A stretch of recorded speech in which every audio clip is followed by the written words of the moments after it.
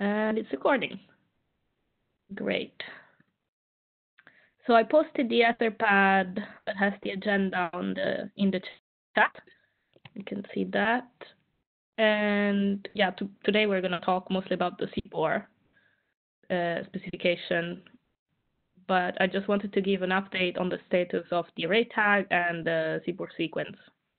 So as Carsten was telling us, the status of the CBOR array tag is approved announcement to be sent and point raised, so it's waiting on a new version, and then Alexei will have to press a button, I guess, to send it to the RFC editor.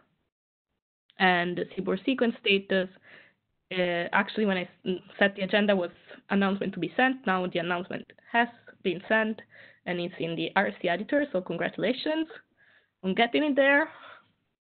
And something I noted is that Ariana is still not okay, so it's still waiting on the designated expert review, I guess. Alex sent a review, I think. Alex sent a review, okay. So Alex is secondary for Klaus on this. Mm-hmm. So do we need to poke someone? I think Klaus is back now from vacation. Or maybe we need to find Alex's review was let's say slightly flawed, and I'm not sure that Ayana can actually process things based on that, but it's pretty clear that he agreed to what is in the document. Okay, yeah. So I think they really just have to check the document and so generate this usual "we are going to do XYZ" mail, and then the authors reply to "yes, that's exactly what we want," and then it will go from not okay to okay. Okay, yeah. So nothing we need to do to find designated expert review and that. We just let you and Ayana deal with it. Right. I mean, if nothing happens for a week, then maybe we should look again. But to me, it looks like we're going to normal. Yeah, nothing is blocking right now, at least. Yeah. Okay, good. Great. So we can talk about the CBOR specification. And Carsten had a lot of pull requests he wanted to go through. So let's... Right. So maybe I should try to share my browser. Oh. I have to change the role to presenter, maybe. Yeah, I'm using the wrong browser for taking notes. So I have to do some juggling here.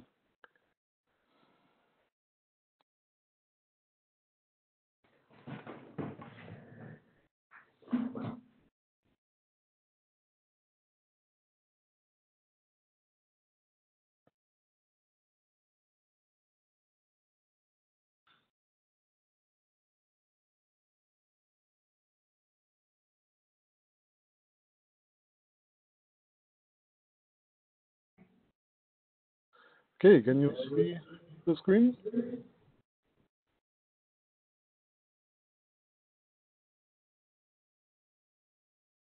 I can see something. It's all black though.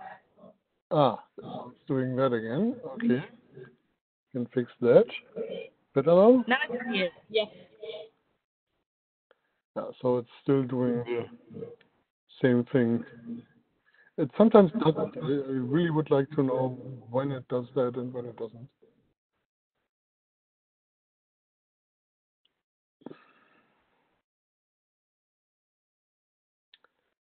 Okay.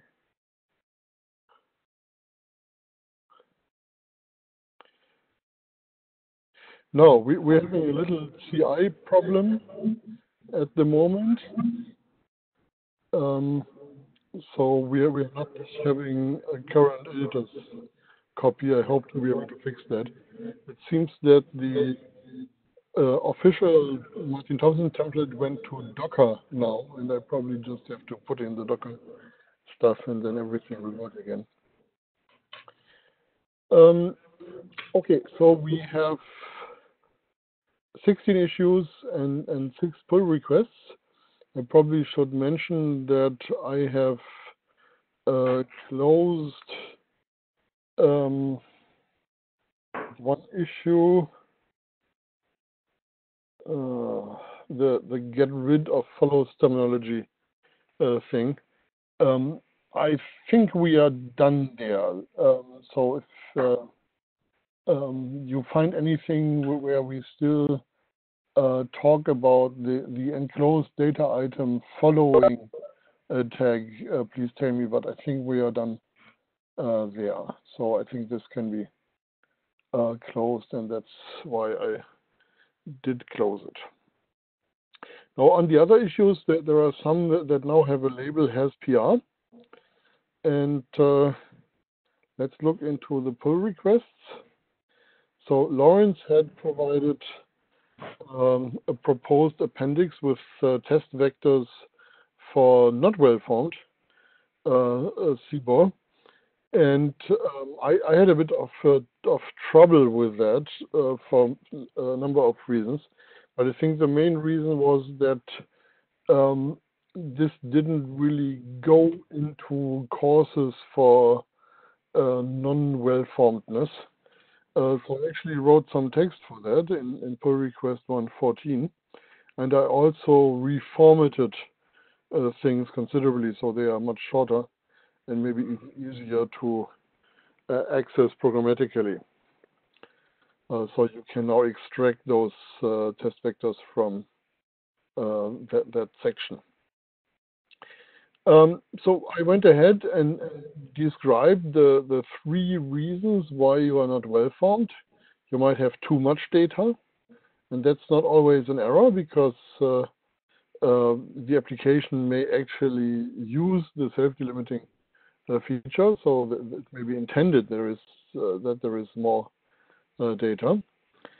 You may have too little data, which even also might not be a problem. Of course, you cannot derive a decoded CBOR data item with too little data, but it may not be fatal, but it may just mean we have to wait for more input bytes. I have to obtain more input bytes by reading them from something.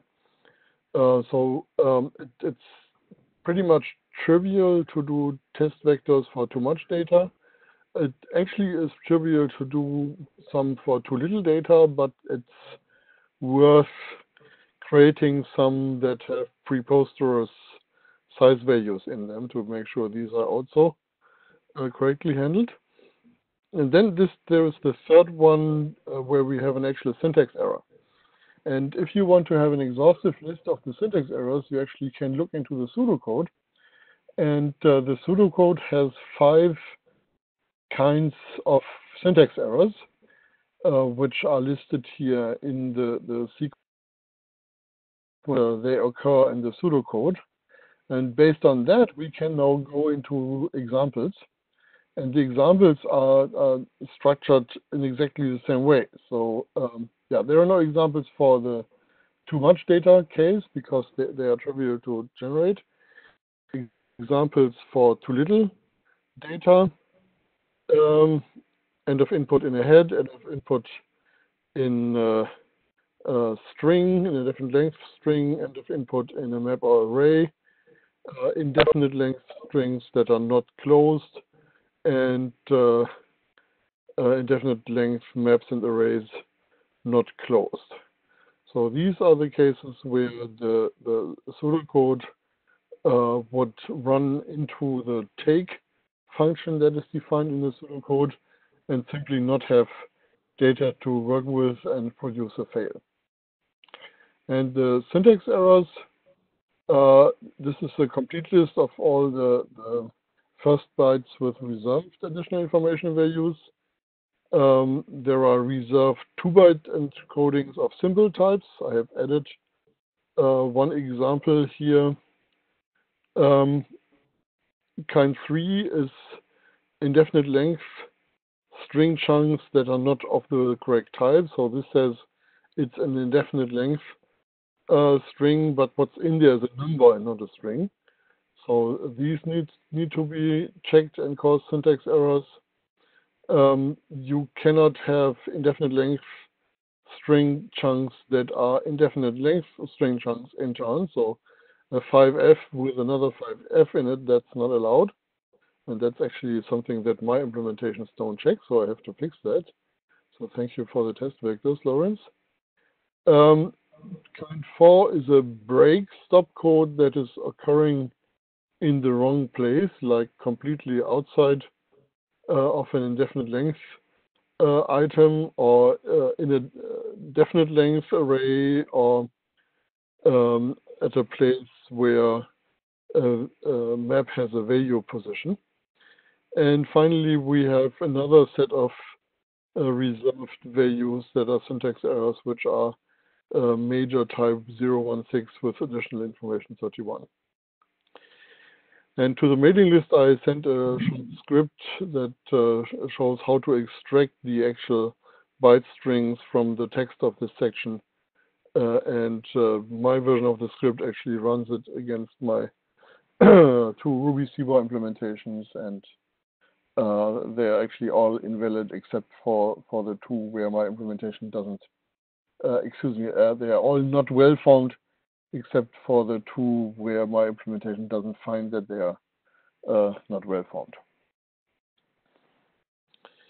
So the normal way I would handle this is assign this to Paul, who might have another reading of the English language. But of course, if you have any English language comments, please make them here.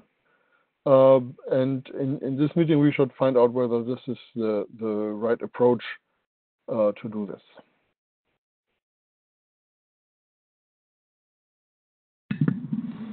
Well, this looks really good to me. I think it's, yeah, I have, in general, from looking it over, it looks just fine. I mean, it looks really like an improvement. You know, your way of extracting the data, that seems cool and useful, and definitely more useful than the tables. And the descriptions make sense to me as well. The one thing I'm a little unsure about is on the too much data and the too little data. It seems like that depends on if it's a CBOR sequence or just intended to be a complete set of CBOR. I think that's application CBOR, right? And if it's not a sequence, then you definitely know when you have too little data. If it is a sequence, you don't know, and the text doesn't say that. I think I'm using the term CBOR sequence, right? Well, if you're talking about too much data, there are other constructions that use a CBOR data item as a header to some binary data that immediately follow it. These are not described in this document, but this is a very valid way of using CBOR. And that's a similar situation where you have too much data, but that's okay because the whole point is using the safety limiting feature of CBOR to make that the header for the binary data that follows. So there are other cases of too much data than the CBOR sequence case. On the too little data side, yes, you know when you have too little data. And the whole point of the comment here is to say, well, that may not be a fatal error here because it might just be necessary to wait for more data, so you no longer have too little data. But don't you know whether which kind of mode you're operating in?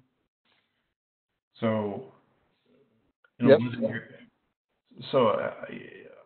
I mean, it seems like you could say, if you know that you have all the data, if all the data has been read and you still have too little data, then you know you've got a problem. If you're operating in a mode where you are reading data and you don't know whether you've read all the data or not, then you don't know.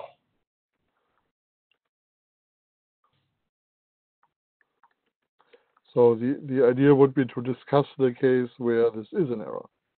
Yeah. Okay.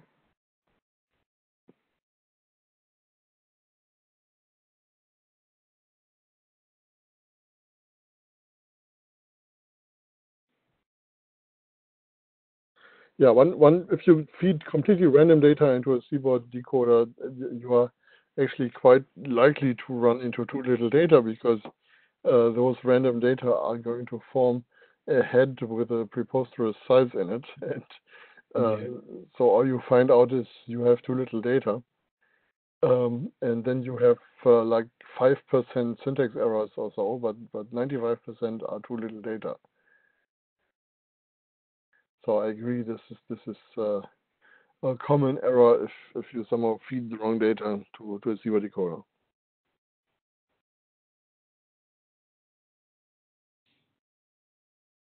Yeah, I also know, like in some of the implementations I did, at first I missed some of those errors because I didn't have checks at the end of the parsing to particularly to see that all the arrays and maps were closed.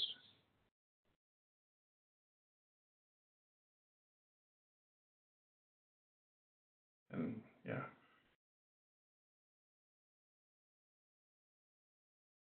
Okay, do we have any other comments on this?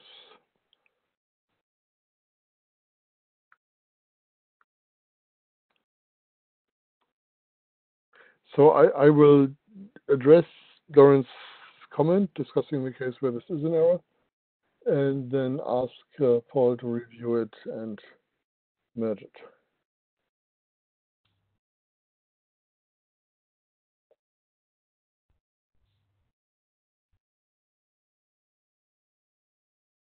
Good. Yes, good. Let's go to 115. This is actually not pointing to an issue because this is just something we have said in a meeting and never recorded.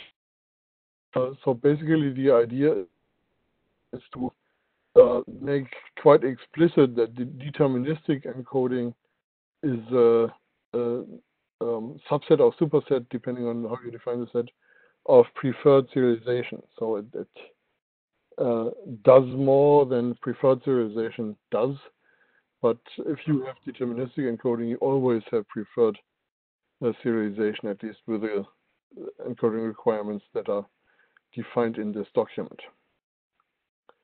And this also adds some text about the floating point case that was brought up by Peter Oxel.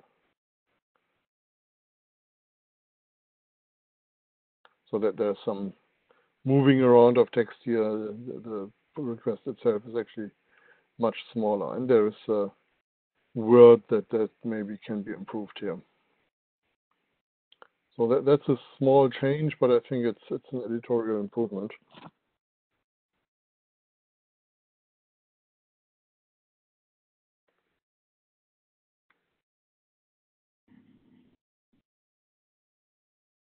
Okay, if there are no comments, then I'll ship this to Paul. Number 116, I think we have discussed this a lot, and I finally wrote the text for this. This is actually supposed to address issue 113, 90, and 91. So first of all, I put in a definition for expected input. Maybe we actually want to use this a little more, but I put in the definition now. As usual, we're using expected in its English meaning as well. Specifically, we're using it to describe application layer validity. So something that the application thinks is expected as its input. That is ultimately the goal of all three validation steps here: well-formed, valid, and expected. So this addresses the 3 layers of error checking. And then we are no longer talking about strict mode, we are talking about validity checking. So the first reference goes to validity checking now. The section is called validity checking now. And of course, the text has changed a bit because we are no longer making all these wonderful promises how strict mode is going to save the world, but we're focusing on validity checking. And so we now, instead of saying a decoder in strict mode, we set something like a validity checking decoder. And we discuss how that interacts with application validation. Yeah, so this needs a good reading as well. Oh, yeah, and at the end of the security considerations, this discusses how a generic decoder cannot actually do the third level check. In particular, since the set of defined tag numbers evolves, you may be in a situation where the application uses a tag number that the generic decoder doesn't know about yet. So it's typically not an error if the application gets a tag that the generic decoder doesn't know about. It just means all the checking needs to be done in the application then.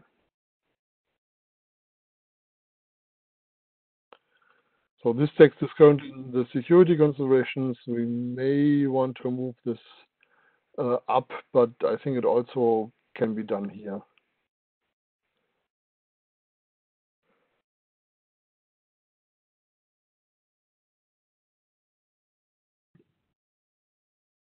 So Lawrence, according to Carsten, this should close your 3 issues that are, yeah, 113, 90, and 91.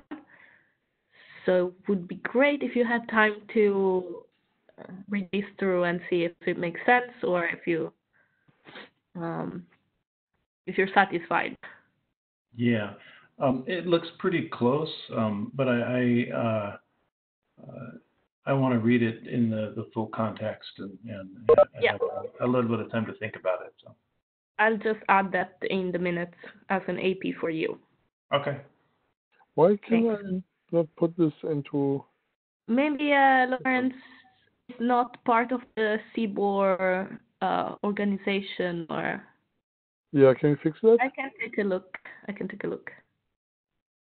So maybe just put in the action for me to do a review request then. Okay.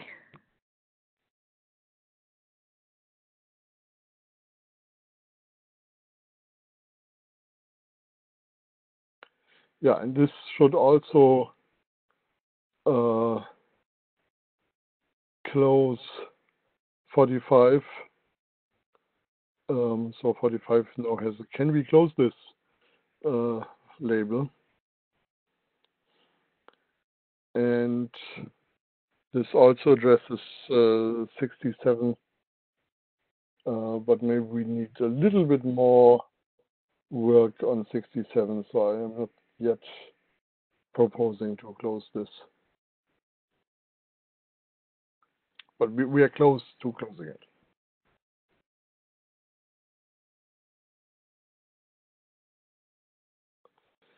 Okay, that was 116. 117 is kind of a specialty item because it's about this JSON to CBOR conversion number range issue that Peter also brought up. Explicit of proposing a default range that is the IJSON range, but also suggesting that there are various other ranges that applications might want to choose. And then it puts more detail into the discussion of the floating point conversion, because decimal to binary conversion is a rather complicated subject. So I think this should address Peter's comments. Can I assign a review to Peter? No. Do you know what do you remember what his GitHub ID is? So I can just add him or invite him. Yes. It's Peter OUPC. Okay. Peter OUPC. Now I'm inviting him, and Great. when he accepts, then we can up that. Okay, so I add an AP Carson to request review from Peter. Right. So I'm a member now. Oh, good. Great. So you can already assign, or yeah, if you want to do that, if you want to keep track like that. Otherwise, it's in the minutes. So which one is it? 116. Viewers. There we are.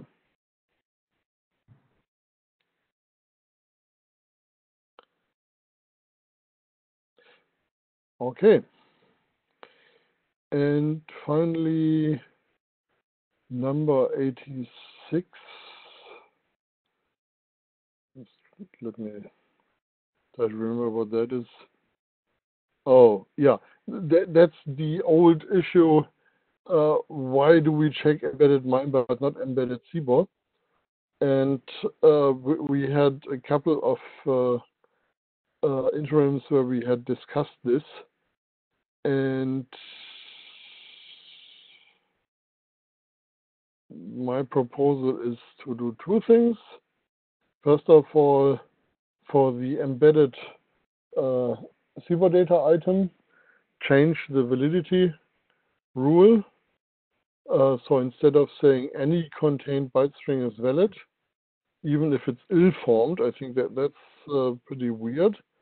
A contained byte string is valid if it encodes a well-formed CBOR item, but there is no validity checking of the embedded CBOR item, even though this could be offered as an option by a generic decoder. So this is one point. This is an actual technical change. And for tag 36, where we wondered whether why that is stricter than the CBOR item, even though it's much more work to implement it, I put in a sentence that says validity checking is particularly onerous and might therefore not be offered. So this is not a technical change, it's just setting expectations. Given that generic decoders are free to choose which tags they validate and which they don't, this gives a little bit of license to an implementation not to do validity checking on MIME messages. This particular tag is also damaged by the fact that we incorrectly said it must contain a text string, so there's even another tag for binary MIME messages. Anyway, but it's there, so we should fix it.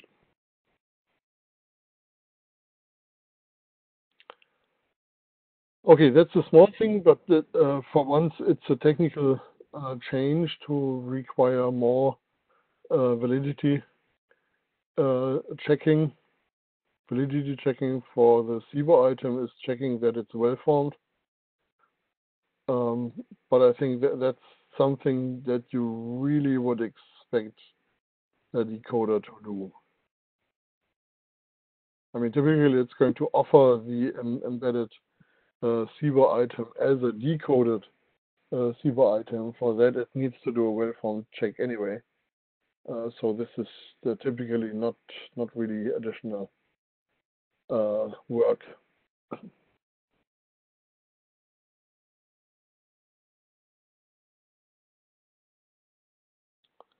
Okay, 86. Who was the submitter of that? Oh, I was. Okay.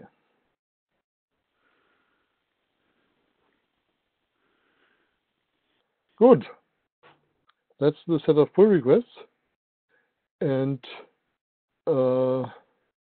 these should close some 7 issues, or at least get them closer to closing. And I think there are a couple more issues that we can address with small amounts of additional text. So I hope we actually can significantly reduce the number of issues in the next couple of weeks.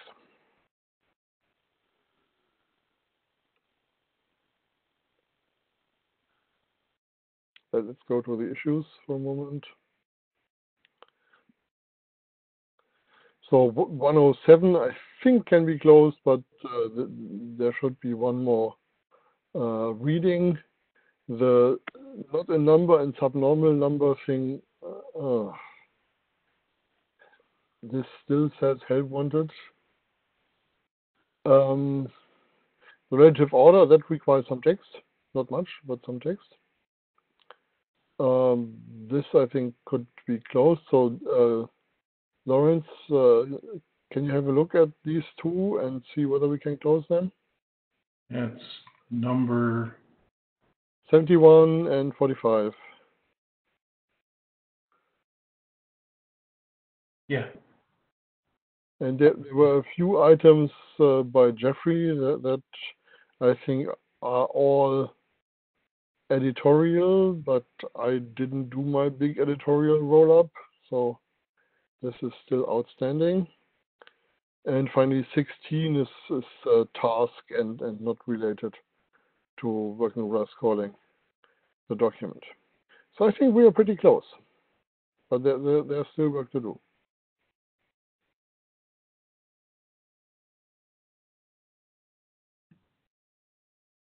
So the goal was to get the next version by the next interim in 2 weeks. Yeah, it was supposed to be a version we can work with us call. Yes. The goal continues to be to close all issues by that time. Yeah. So hopefully, if Lawrence has time to do this, we can continue the discussion also with Peter and Jeffrey in the mailing list. If they don't, yeah.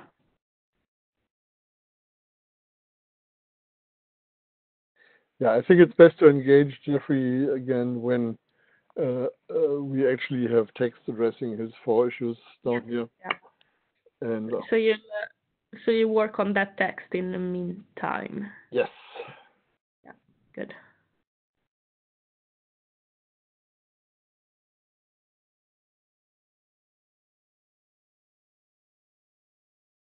And it looks pretty clear to me. Just needs to be done, right? Right. Small matter of editing.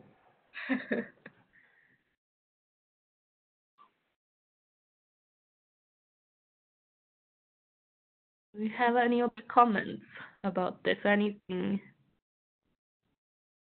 anybody wants to bring up about the CBOR specification? Well, it seems like it's moving along to me. Yes.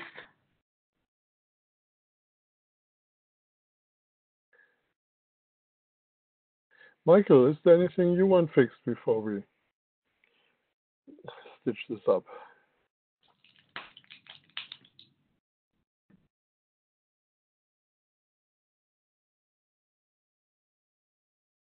He may not be listening. I don't know about the sleep cycle, but he's in Germany right now, and I think he's working at the wrong day of time. Time of day, sorry. Oh. Okay. Or maybe he's just muted. Forgot to unmute. And he says no via text. What? Okay. So I guess that's the answer to the first question, Carsten. Yeah. Yeah. Good. Okay. Okay. I think I'm done. Any other business? Anybody wants to bring up?